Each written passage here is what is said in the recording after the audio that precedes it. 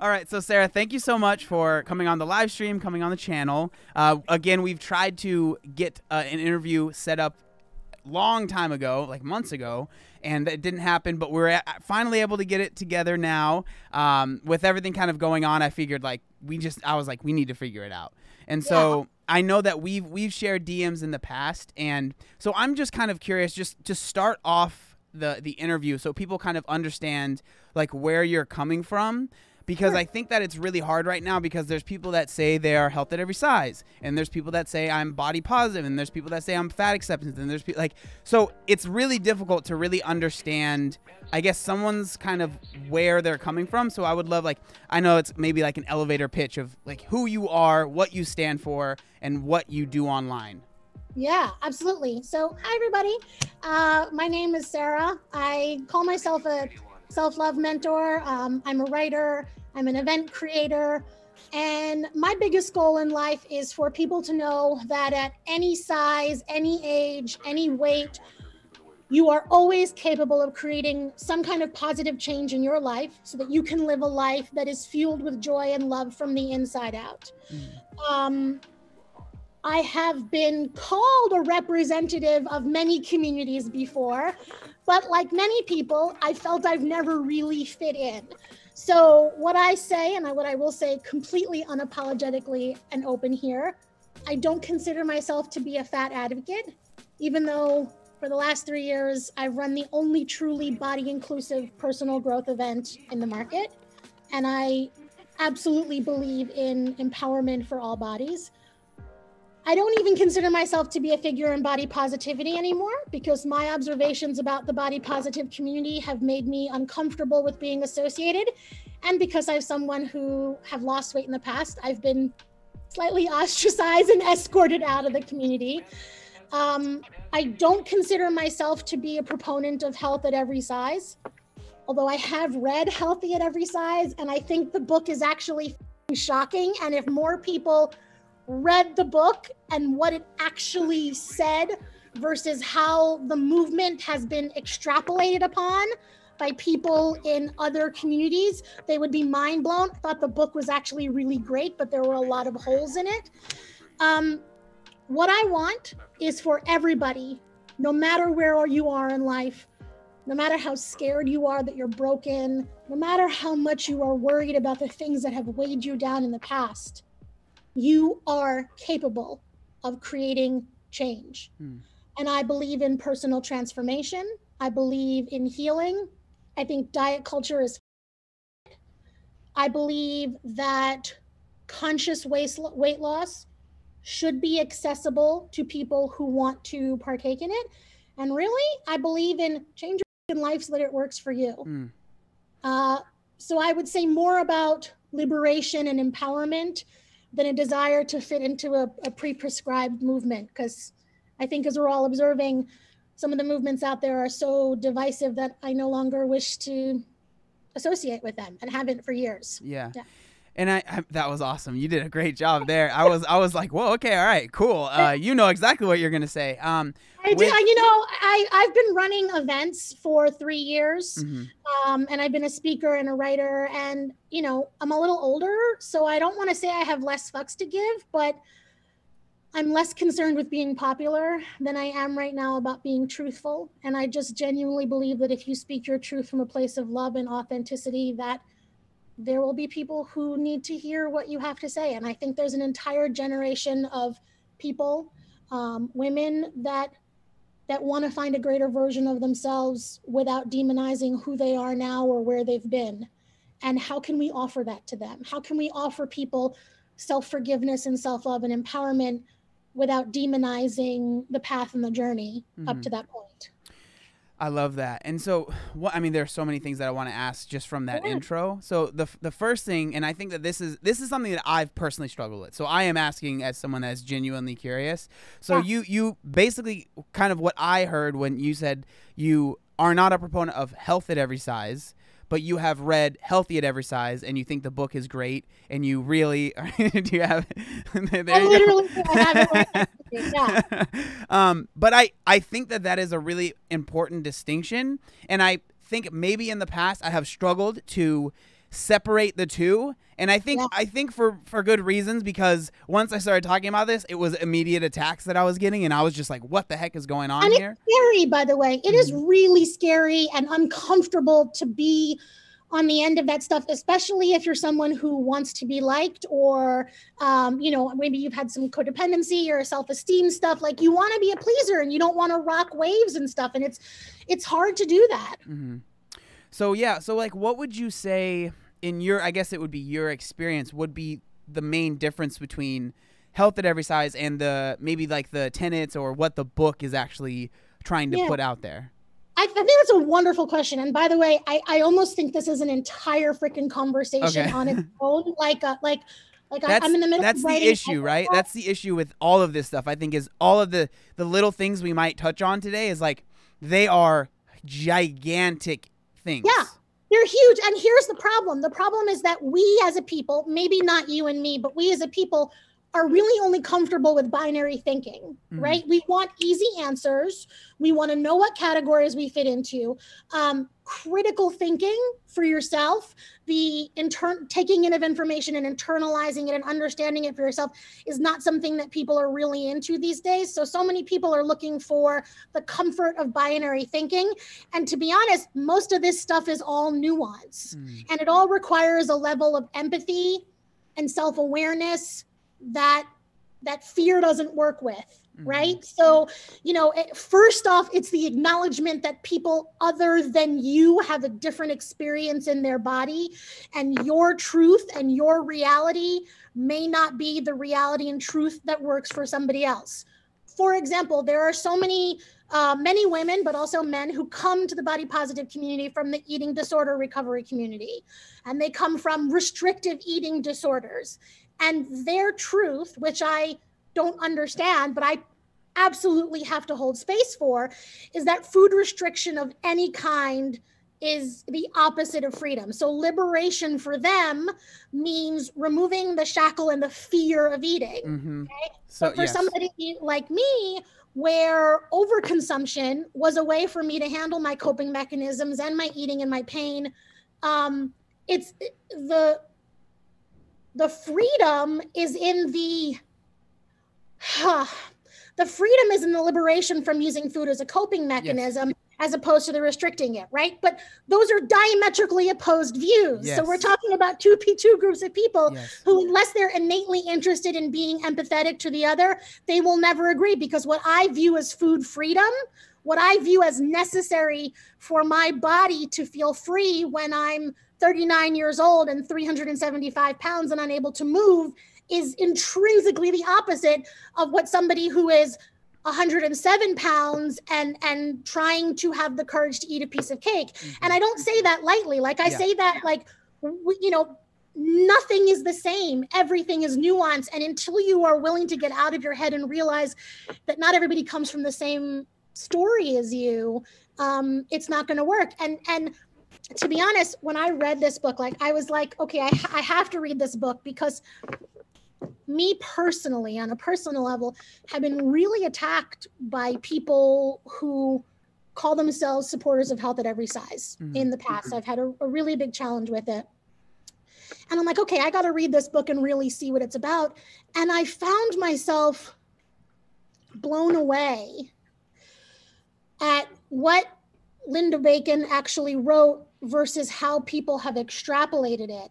And to be honest, this book, the Health at Every Size book, really does suggest that people live in a way that is healthful to them. It suggests movement. It suggests you eat real foods, mostly plants. It suggests you care and nurture your body. And what I found is that this book in specific, and next time, if I know we're going to talk about it, if we can do this again, I'll pull up some like real quotes. This book fails to address the needs of superfats, very large bodies that are facing medical issues because of their weight, or those people for whom mobility has become a problem. This book to me really seems to address more slender bodies or larger persons for whom mobility and health has not yet become a challenge. And where I want to fill in the gap of the conversations that I see is, how do we offer people who know they are no longer comfortable in their body, where their mobility is now impacting their quality of life? How do we offer those individuals a way to create change that's not rooted in shame and that's rooted in healing and love and transformation? Because the way that this community, the community that I feel like I've been a part of in my body, is going to have different needs than somebody who's 20 pounds and just, wants to lose 20 pounds in order to feel a little bit, I don't know, more desirable. Does that make sense? Yeah, no, absolutely. Me, I'm still working through the words here. This is, I mean, man, this conversation already just from the start is like, I really am really glad that we're doing this. Yeah, that's why I'm like, dude, you and I, there's so much we have in common, and I've always loved your willingness to see nuance, which I think is so important. So, I'm always down to chat with you. Yeah.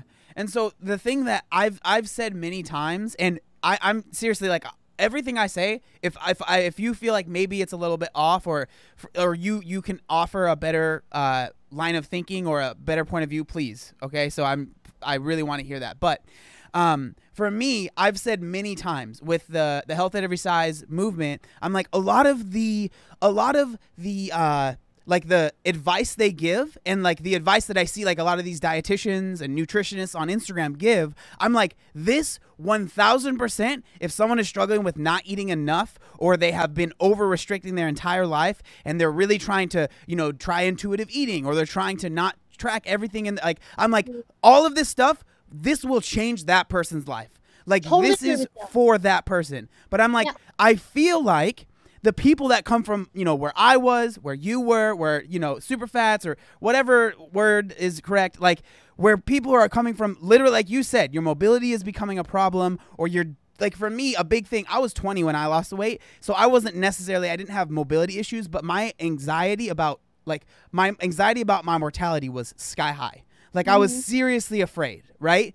And so for me, like, those tenets of just, I know we're kind of getting off track, but like, as far as like, just eat for whatever your body wants, like eat whatever, like try to be intuitive about it. I'm like, that wouldn't have helped me at the time. Like that wouldn't have been, again, it definitely would have helped someone in the other position. But so that's kind of always been one of my, I don't even want to call it a critique, but that's something I've always said. So I'm just kind of curious what you think about that. No. So let me like active listen that back to you in a way that I think will help crystallize some words for it. Okay. What I said when I literally first picked up this book is that this book has a lot of great stuff in it, but it doesn't apply to every single specific example or every specific backstory. And I think part of the challenge with so many of these movements is that they don't allow for nuance, and they don't allow for different persons of different backstories and different challenges to adjust for them. Okay. So I'll be 42 on Saturday, right? Happy birthday. Thank you. Yeah, I'll be 27 all over again. I'm 27 right now, actually. Oh, I'm not going to say fuck you, but fuck you. Okay. Listen, when I was 27 and plus size, I was closing nightclubs in Las Vegas dancing all night. And I was probably 295, 300 pounds, right? My body was in a much different place, right? But by the time I was 35 or 36 years old, I was literally shrinking my life to fit what my body was capable of. And I don't know if you can understand this. And I certainly hope, well, I don't want other people to understand it, but maybe other people who are watching, can relate. The idea of saying no to doing activities because you're concerned about the walk from the car to the restaurant, walking into somebody's party or house and immediately looking for where the chair is. Or if you can fit in it. Or if you can, well, yeah. I mean, yeah, that's sort of a given. I mean, for me, my challenge was also that there was so much just stress on my joints and my knees that my knees would just buckle out. Like I could be walking at Target and I would just buckle. My legs would buckle. Or I was a singer in a semi-professional choir, and we would be walking to the stage, and I fell. I literally fell while singing Christmas music in my choir, and it just got to the point where like I was saying no. But what really drove me to change and to make change, to start making change, was not even the physical reality of my body, because I had just gotten so used to it, right? Like I was getting so used to it. What really was starting to scare me was this emotional idea that everybody was living life and I was watching it go by me. Yes. Everybody was experiencing life, and I was watching other people from inside my apartment, and I wanted real love, and I wanted vacations, and I wanted healthful intimacy. And I wasn't at a place where I could even understand what that was or had any experience with it. So I started at this top level of just trying to get my body out of pain. And beginning there allowed me to go deeper and deeper and deeper and deeper. And, you know, one of the things I teach when I work with people is that you got to start where it fucking hurts the most. And if you start where it hurts the most and you keep going with honesty and the willingness to be uncomfortable, and you keep digging, for people like me, and I don't know for you, but I know for people like me, there can be a tremendous association between your weight, your self-care, trauma from your past, your ability to care for yourself, what you're able to see, you know, habitual self-abandonment. And so that's why a traditional diet will never work, because if you're truly only focused on reducing a number, and you are somebody that has an emotional relationship to food, or somebody who has unaddressed trauma that's poking out into the other ways, or if you are a chronic self-abandoner, which I've been, then it doesn't matter how much weight you lose, because you will inevitably gain it back, because you will not have done the healing work it takes to readjust the entire parameters of your life. I know we just got off on a massive tangent, and I'm really fucking sorry about that, because you did ask me a question. No, it's totally fine. I mean, that was great. So, I mean, just to piggyback off that, one of the things you said, and this is something I've said literally from the very beginning of my channel, was when I was at my heaviest, I felt like I wasn't living, I was just existing. And like that to me was, I remember like I skateboarded all the way up until like I never stopped really, you know what I mean? Like I continued, but I just remember like I would skate with friends and we would go like half a mile and they're going and I'm like, I can't go any longer, you know? And like there was just so many little things, and I was under 20 years old at that time, right? And so I totally understand where you come from there. So I actually have a question for you, because I think this is very interesting, because one of the things, I mean, not one of the things, my main goal with my channel is I want to help those who want to lose weight, right? That's the first thing. They have to want to lose weight. That's the most important thing. But then I want to help people who want to lose weight, and keep it off in a healthy and sustainable way, right? Like that is my goal. I'm not saying you have to get shredded and compete in bodybuilding shows, but if you're, especially if your mobility is becoming an issue, all of those things we were talking about. So I'm curious, because I'm sure you've worked with a lot of people as well, like what does that look like if you were able to just kind of like, this is what I'm not going to say recommend, because I'm not saying that you're telling other people to do this, but in your mind, what does that look like? That's a really big question. So let me break it down into a couple different things. First off, the number one thing that I teach and I want people to realize for themselves is that they're more powerful than they realize they are. The second thing that, well, not the second thing, but one of the other things I want them to know is that if they are in a challenging place with their body, and if they feel that weight loss is something that they want to pursue, I want people to get really honest with why. I support conscious weight loss, but I also think that a lot of the times, especially women, when people are saying they want weight loss, they actually want something else. Okay. So what I'm starting to talk about now, but what I really believe is that there's a difference between diet culture as a value system, conscious weight loss as an action, and personal transformation, which is really spiritual growth and an uncovering. So, you know, my channel and my work is not about weight loss. I do talk about what conscious weight loss can be, okay? But really, it's about how do you deal with the shit that is really keeping you from living the life that you want to be and being the most empowered version of you. So I think, listen, I'm not going to say anybody can lose weight. Weight loss itself is science. Although it's very emotional for so many people, it's relative science. So if somebody comes to me and says they want to create change in their life, what I really want to know is what they want to feel in their life. What do you want to feel in your life? Don't tell me I want to be a size 10. Tell me what you want to feel. And then go after the things in life that create those feelings. Because if you are genuinely working to connect to highest self with self-love, and I'll define that for you in 1 second so we're on the same page. If you are genuinely working to your highest self, you will fall into alignment. So I really talk about self-love, which overlaps a lot with body positivity, but self-love is the thing that I really, really stand behind. But here's what I call self-love. Self-love to me is not bath bombs and getting a manicure. Well, those things are lovely. Self-love is any thought, any action, any belief, anything you do that connects you to your greater and highest self. Repeat. Any thought, any action, anything you do that connects you to your higher and greatest self. And what is your higher and greatest self? Your higher and greatest self is somebody who feels fear, but is not controlled by it. It is the most authentically powerful version of you that is humanly possible. Now that will evolve as you evolve, right? So what you do and what you need to do to serve your highest self will evolve as you evolve.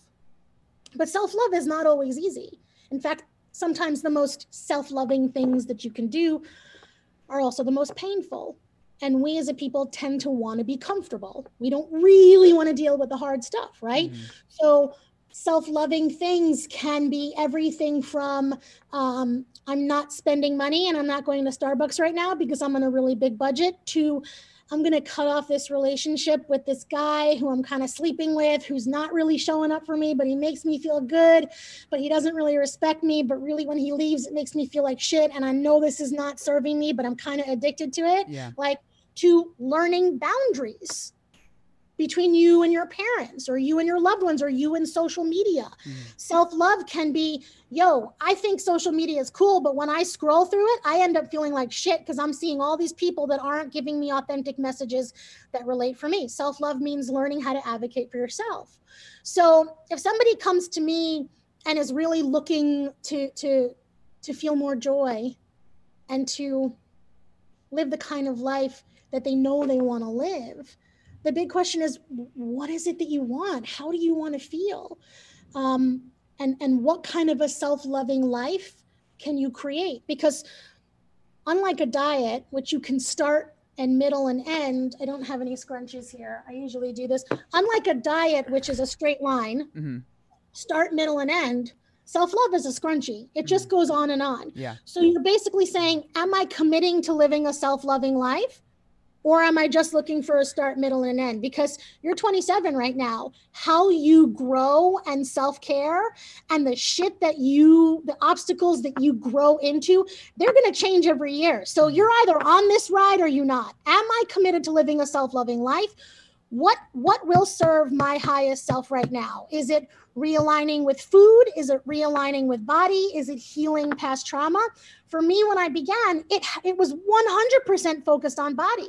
And, I was around, when I started, I was really heavy. I was probably like 375. But the fittest I've been as an adult, when I was, 38 years old, I was, leg pressing over 700 pounds and doing 6 flights of stairs, holding 50 pounds of weight in 53 seconds. But I was also the most codependent I'd ever been, right?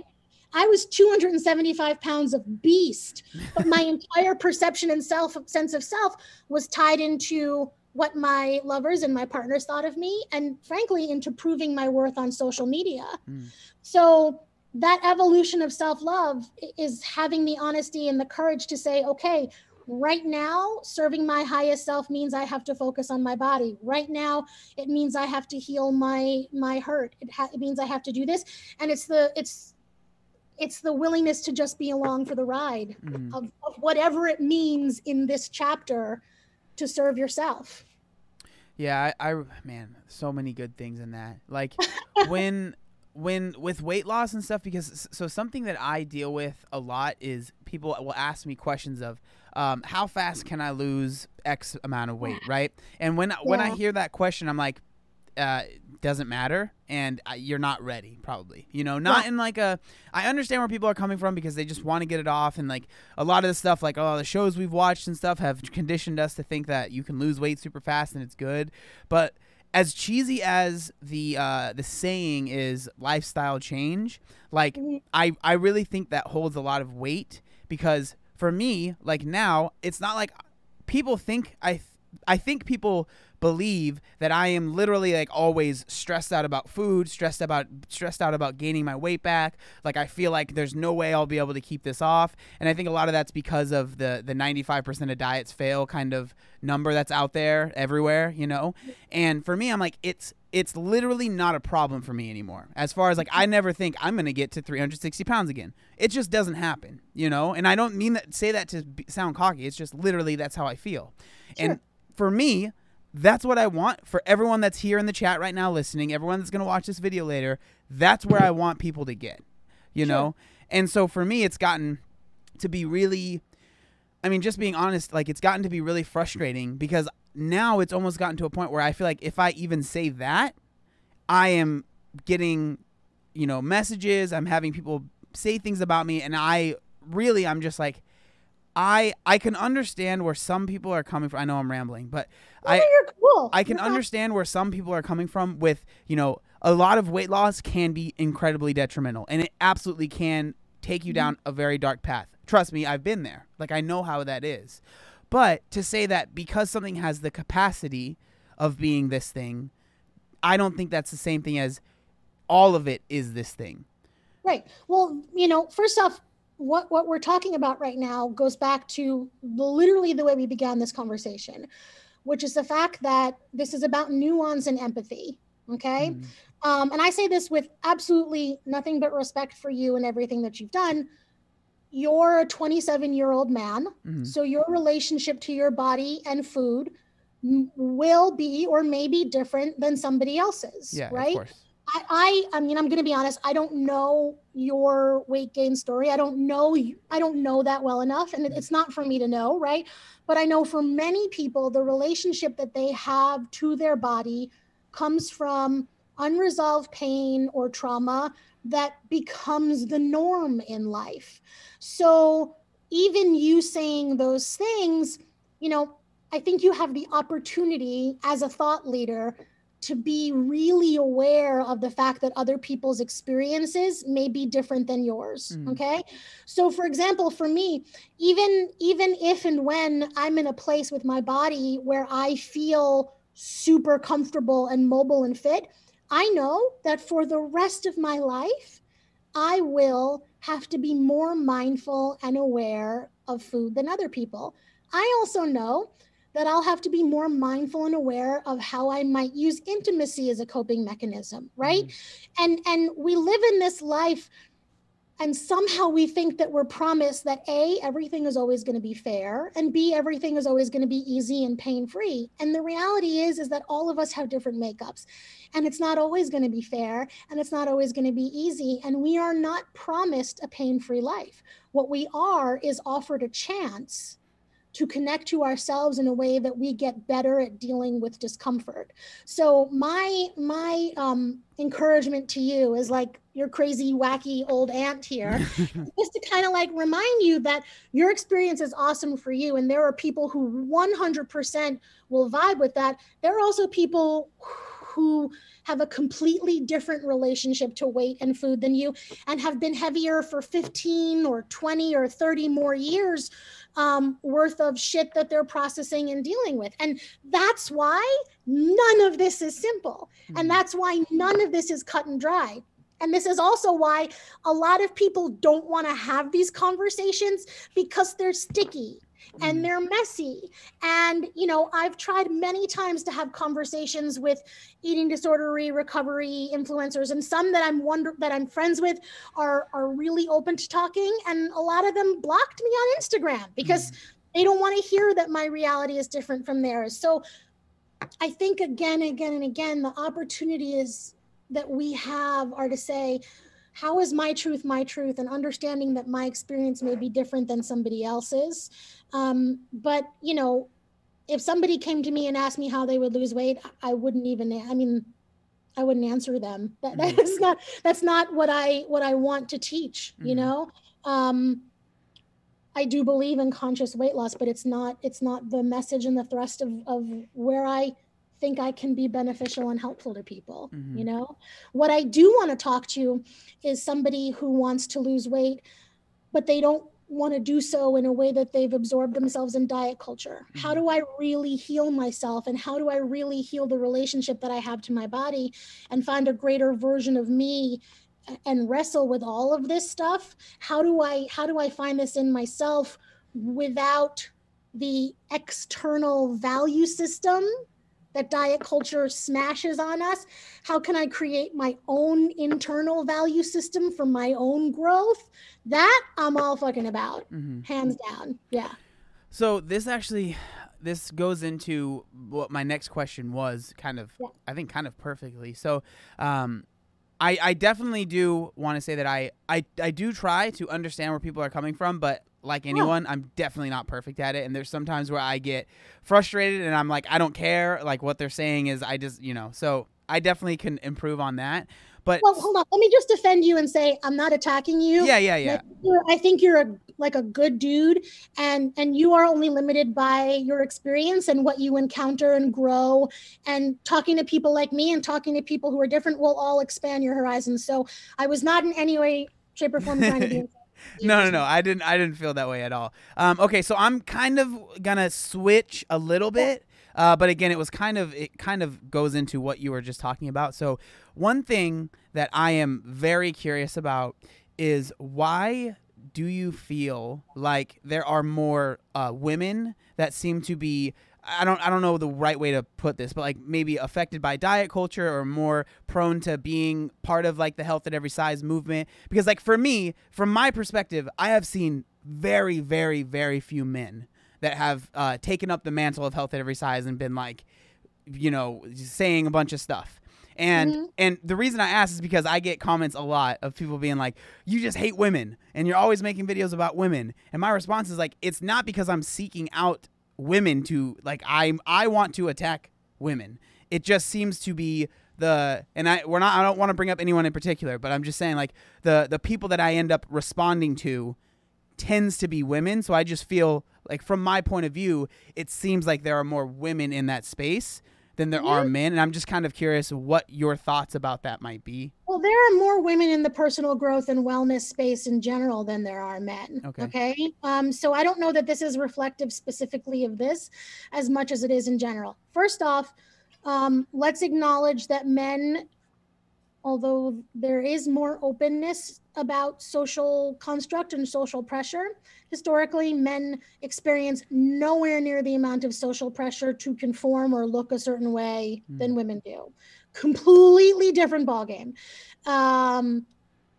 The entire, our economic structure in this country is almost dependent on selling you stuff to improve, right? I mean, that's a really surface level comment, but men on the whole do not face the same amount of pressure to look a certain way, age a certain way, be a certain way, blah, blah, blah, as men. Yeah, I'd agree with that for sure. Men versus women. Okay.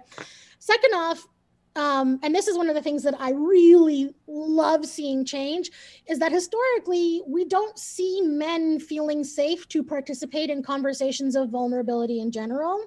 And I think there are many men who struggle and deal with body image stuff, but they don't feel okay to talk about it.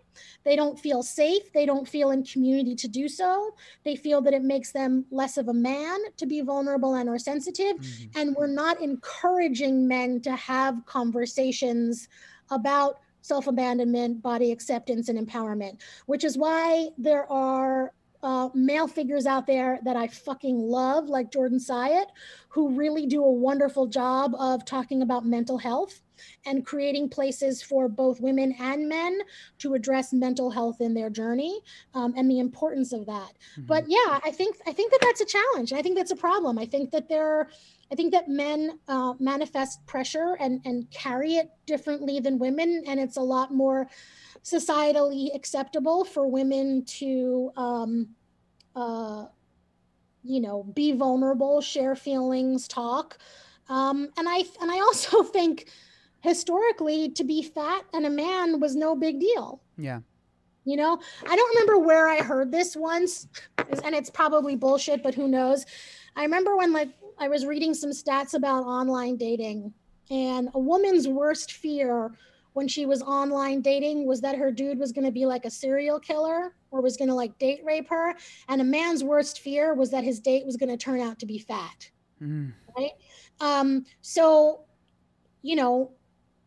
when we say that people really dislike fat people, or that society really dislikes heavier people, I tend to think there's a lot less tolerance and acceptance of heavier women than there are for heavier men, just in general. So, yeah.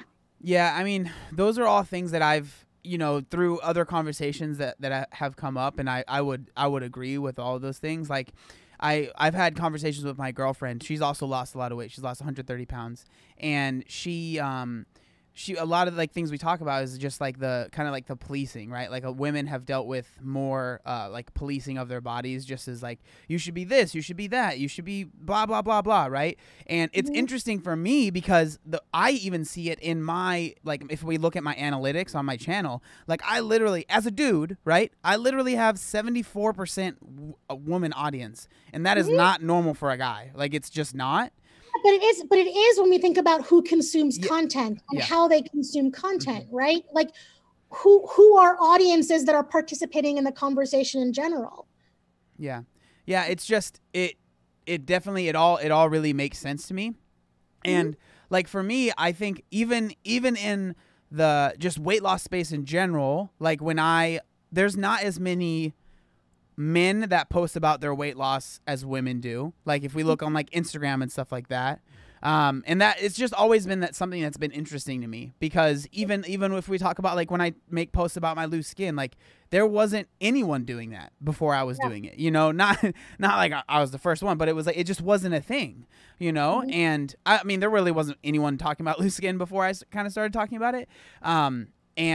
And so I don't know. It is really interesting, and I would agree with all of those points. Now I do another question I have, and I don't want to make this too long. We've already been talking for over 35 minutes, but one thing that I am seriously interested, because I feel like with one of the problems I've had with a lot of this stuff is people use these words. Diet culture is one of them, and they'll say it's diet culture, and then everyone's definition of what that is different, right? And that's been really hard for me. And so that's the example that I'm actually curious about. So like when you say diet culture, because I'm genuinely interested, because you seem like you know a lot about this stuff, like I guess I would ask, what do you think it is? And then maybe if you could, would you explain maybe what you think other people, maybe like the Health at Every Size movement, the larger area, maybe you completely agree with it, but like what would they maybe say it is? Sure.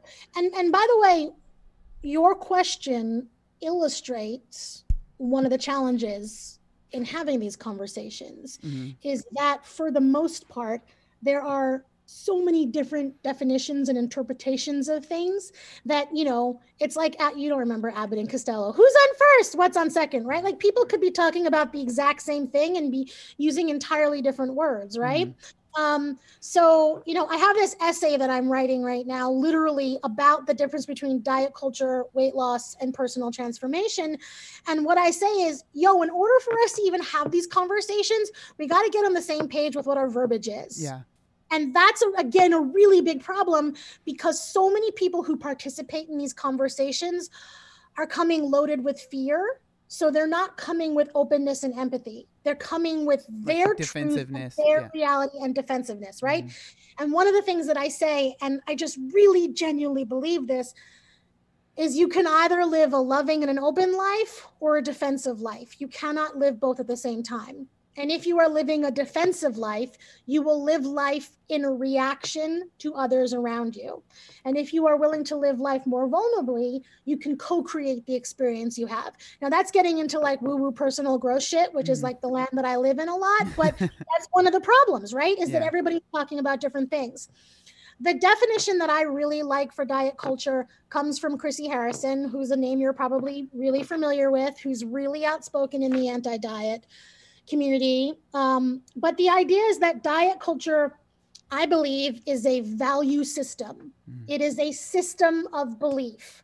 And that system of belief does several things. Now, I'm not giving you like the annotated, I'm just giving you like the casual colloquial version. One, it values thinness over anything else. It places thin as the ultimate goal in life. Those who are thinner than others are more valuable. It demonizes certain ways of eating using words like good food, bad food, clean food, junk food, right? It adds value. Remember, diet culture is about value added. So it adds value to ways of eating over others. It adds value to the pursuit of thinness, to the pursuit of wellness culture versus actual wellness, which I believe is something entirely different. And it's a way to sort and filter who the valuable people are and who are not the valuable people, right? So that's a major generalization. But when you think of diet culture, think about it being a system of beliefs. And that system of beliefs is insidious and ingrained in everything that happens in society, to the point that it makes it really fucking hard to separate the two. It really makes it hard to separate diet culture from the beauty industry, from weight loss, from the wellness industry, right?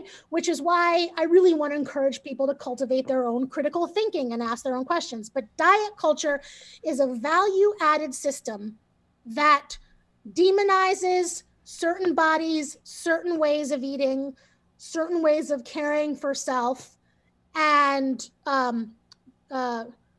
raises up and uplifts and, I'm word farting on what I want to say, but like turns into a superhero, the pursuit of thinness, the way that we eat that supports thinness, the wellness of thinness, the beauty and the physicalness of thinness over anything else. Did that make any sense? Yeah, no, I totally understand that. And like, I totally like agree with that. Like, one of the things I've always been like, diet culture, like from what I've understood, and it was very similar to that, would be like, I'm on the same boat, like I think that just pursuing weight loss, like all you care about is, I want to get the number on the scale down. I want to get the number on the scale down. I think that is not a good way to go about it.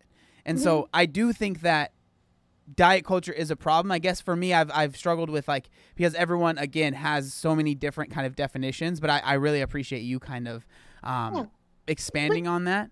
Here's what I just want to encourage you. And again, like, I know this makes me sound like a cranky old lady.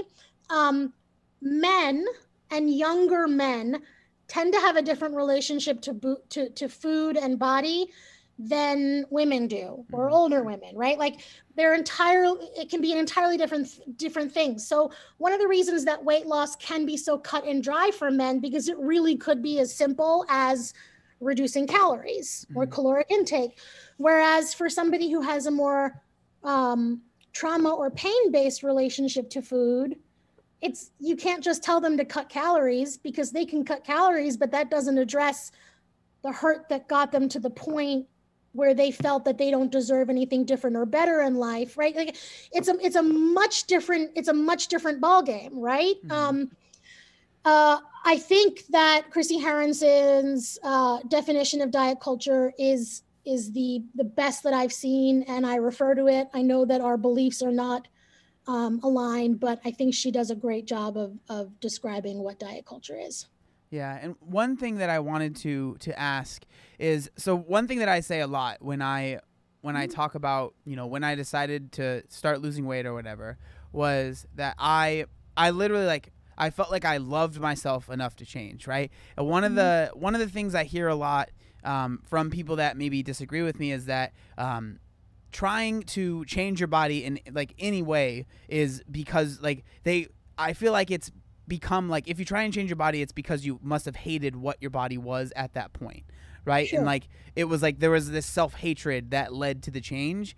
And for me, and like again, I'm just curious about what your thoughts about this are, but like for me, it really was the exact opposite.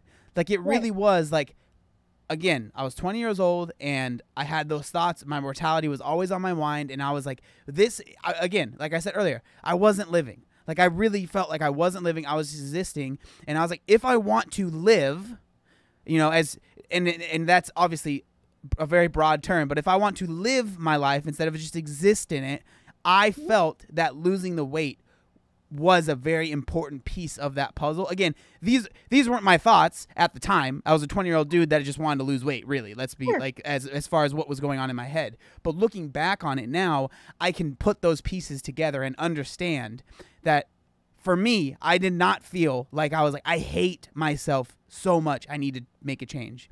Right. And I'm just kind of curious what your thoughts are on all of that. Yeah. Well, first off, I think that's a great question and a great statement. And again, I think this has a lot to do with perspective and where you were in your life and your path and who you were and where other people are. And again, the understanding that different people are going to come from different perspectives. I think that the majority of people in life who do make change do so from a place of shame and from a place of fear and not from a place of love.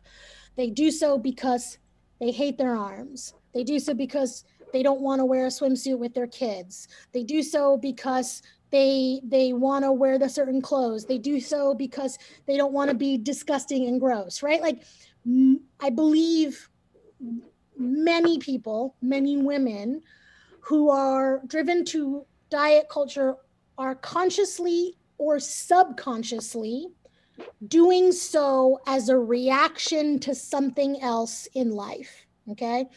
For example, how many people out there go on a big, huge diet after they break up with someone, right? These are all super common things. When you make decisions or create change from a place of fear, it's never going to lead to loving, lifelong, sustainable change. When you are creating change in your life based on a reaction of what somebody else is doing or what somebody else has done to you or how you are internalizing life, that is never self-loving. Self-loving is turning around and saying, what am I feeling right now? How do I want to feel in life? What do I need to do to feel that way? It's not doing something in a reaction to somebody else, right? And I think most people are living life, and they could have a wonderful life like that, to be honest. Most people go through life not mindfully, and most people go through life subconsciously making choices. So let's just, I want to get on the same page with some terminology here, because this is really important when we think about growth and stuff. Conscious thought and subconscious thought, okay? Our conscious thoughts are those that we are aware of and mindful of as they are happening. Our subconscious thoughts are what is so ingrained in us that it is the fiber of how we breathe in and out, okay? So do you use Spotify or do you use Pandora? Spotify. Okay, so Spotify lets you pick your playlist. Pandora gives you a playlist based on all the shit you've listened to in the past. So let's just say, like, you want to be getting it on with your girlfriend and you're like really in the fucking mood, and you put Pandora on, and like some bullshit sad music comes on because at some point in time you were like pissed off at your breakup, and so you decided to like get drunk and listen to Nickelback, right? That's like, man, that's not the feeling I want to be feeling in my life. That's my life subconsciously reacting. Those are your subconscious thoughts. Pandora is your subconscious thoughts. Spotify is like, I'm going to have the greatest fucking night, and I'm going to lay it down, and it's going to be like fucking Magic Mike up in here, and you choose your playlist, right? That shit's all like, I don't know, whatever, yeah, like Usher or whatever, right? Casey like and JoJo. Fine. Yeah. It's like home all over again. But you're subconsciously creating the experience that you want to have in life. Okay. Diet culture is the majority subconscious. It is so ingrained in the fabric of our life and our thought process that it is how we move about life, and we are not even mindfully aware of that. I believe many people who pursue weight loss do so, although they believe it is their choice, and it is their choice, they are doing so driven by subconscious methods, motives that they're not even aware of. Whereas if you're choosing to live a most self-loving life and you want to hike, or you want to have enough energy to play with your kids, turning around and saying, yo, I'm 45, I can't play with my fucking kids. I want to do something that allows me the freedom to show up for my kids. That's proactively creating your experience in life. Does that kind of address your question at all? Yeah, I do understand that, but I'm just, for me, I guess I guess I was more kind of curious about when people, I guess where people's minds are coming from when they say like any type of change that you make like to your body at all is negative. And right. I've but heard that's that fear-based. Yeah. That's fear. That's fear, and that's a lack of empathy. For example, if you know, in the roots of body positivity, the roots, I'm not saying where it is now, but the roots of the body positivity industry comes as an offshoot of fat acceptance from the 60s, 70s, 80s, right? So the original intention of body positivity was for it to be a socio-economic movement that empowered fat bodies for visibility. And over the years, that's changed. I think that, again, because it's binary thinking, people are saying all forms of changing your body is bad. Getting lip fillers is bad. Changing your hair color is bad. But they're like, let me back that up because it's hypocritical. People are saying like, if you change the size of your body or you want to change the size of your body, you're not being body positive. Yeah. But if you want to get Botox, it's cool. Right? Yeah, that's a better way to explain kind of the question that I had. Yeah. Yeah.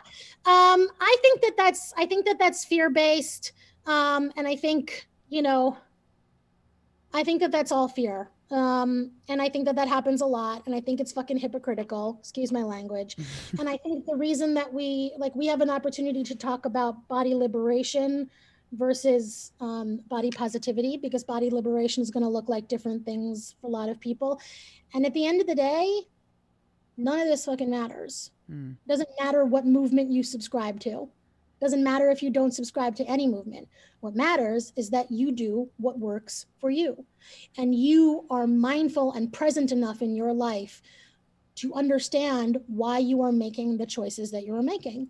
When I was 29 years old at post breakup, and I did this super strict diet program called HMR. And I remember, going to Home Depot and picking up a bag of rock sand and holding it because I was super excited that I lost 40 pounds. And that diet was so super diet culture-y and did nothing to actually heal me or teach me about food or teach me about my body or teach me about appreciation. Yeah, I really wish I had a pithy answer for you there. I'm sorry. I want to have one, but I will just say that I observe the same thing. I think it's hypocritical. I think it comes from a lack of empathy. I think it comes from a lack of tolerance. And I think it comes from fear. I really do think it comes from fear. Anybody who does something different than you or different than you would do is therefore invalid and or wrong. And I think that movements that really pay attention on excluding people as opposed to uplifting or empowering are challenging. And the body positivity community is not a community. It's exceptionally divisive. And I stopped trying to be a representative of the community a long time ago. And, just trying to use the voice to find a different perspective. Yeah. Awesome. Well, I mean, I think that's a good place to end it. We've been talking for almost an hour now. But yeah, I'm Sorry, I meander when I talk. No, it's great. So do I. So, I'm obviously I'm gonna link everywhere people can find you. What's like your website, your Instagram? Again, I'll put it in the description, but just so people that are watching right now can go and find you. Yeah, I'm Sarah Sapora. You can find me at sarahsapora.com or Sarah Sapora on Instagram. Listen, I just want to see you live a life that makes you feel fucking great from the inside out, wherever you are, and do it from a place of love. Awesome. Well, thank you so much. Seriously, this has been great.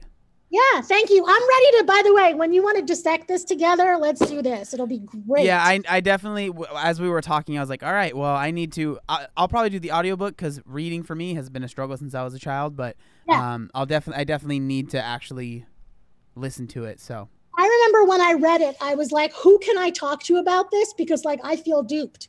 I feel duped because I feel like everybody's told me what this book is about and it's not what it's about. And I want to talk to it because this book is actually, Yeah, I'll do that. I promise. That's my homework. Okay. All right. Thank you guys for hanging in and listening. I appreciate it. Thank you so much. Seriously. I hope you have a great day. Yeah, talk to you soon. Right, bye.